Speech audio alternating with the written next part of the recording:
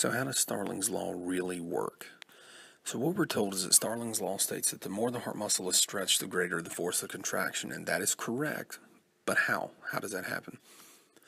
A frequently used analogy is that of a boxer, right? So a short jab doesn't carry the same amount of force as, say, if he rears back and puts out a right hook, and we usually use that to sort of shorten a lesson plan and more easily relate a concept that is on the graph in front of you. It's a lot harder to explain this than it is the boxer, but it's not a totally accurate analogy. The heart does not decide how much it wants to stretch the way you decide how far you want to pull your arm back and throw a punch. The heart has no ability to do that. So for all of its talents, the heart doesn't decide how forcefully it wants to contract and just increase muscle tension to do so. It works a little bit of a different way. So how do we make a more forceful contraction? The answer is preload.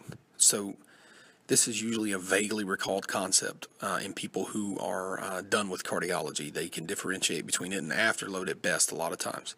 So let's get a real quick diagram up here and see how preload works. Preload is the force that's left over after contraction. That's one way you can think of it.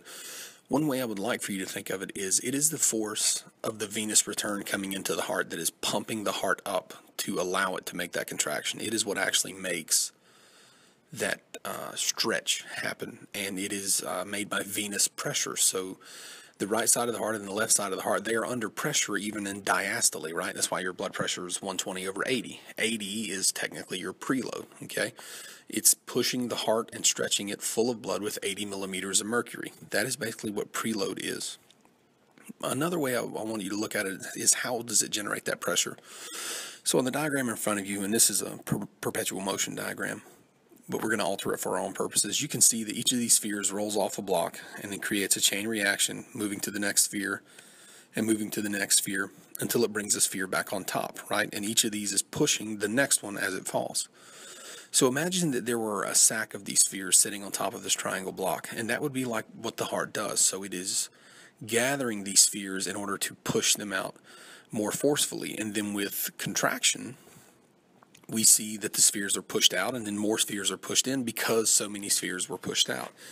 And this is the reason that your right ventricular MI or your right-sided MI patients are preload dependent. They need this force because since the right ventricle is infarcted, it is not expelling as many of these spheres, so to speak, so not as many are coming back in, which is why when we give them nitro and their blood pressure tanks because it was already low, they don't have enough preload coming in to fill a heart that isn't contracting properly, so they don't maintain enough pressure to maintain life unless we, fluid load these patients first, and I won't get into that one in this video. But that is basically how Starling's law actually works. That is how preload actually works. So when you think of Starling's law, I want you to think of preload.